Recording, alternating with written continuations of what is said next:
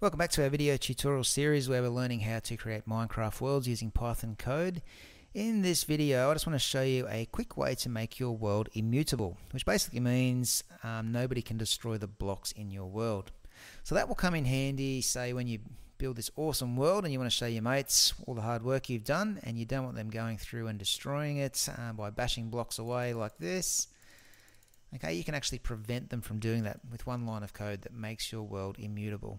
So let's have a look at what you've got to do. All you need to do is jump into your Python editor, and I usually stick it just after we clear the world. So I'm going to go into a little gap here and just put in a comment that says stop blocks from being destroyed. And we just got to put in mc.setting as our line of code. And inside a set of brackets and quotation marks, write world underscore immutable. Close your quotation marks, put a comma, and then write the word true with a capital T.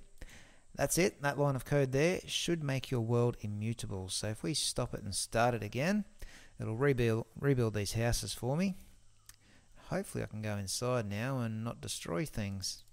So you can see as I try to destroy windows and stairs and bricks, nothing is disappearing, and that's because my world has become immutable, which means I can no longer destroy things. Okay, so just one line of code, simple as that. If you want to turn that off, all you need to do is change the true to false. And if you do that and give it a run, you should be able to then run through the world and start bashing things again. So let's see. There we go. So you can see the blocks are starting to disappear again when I hit them. Alright, so just a little hack there if you want to keep your world in one piece. Turn the world immutable to true.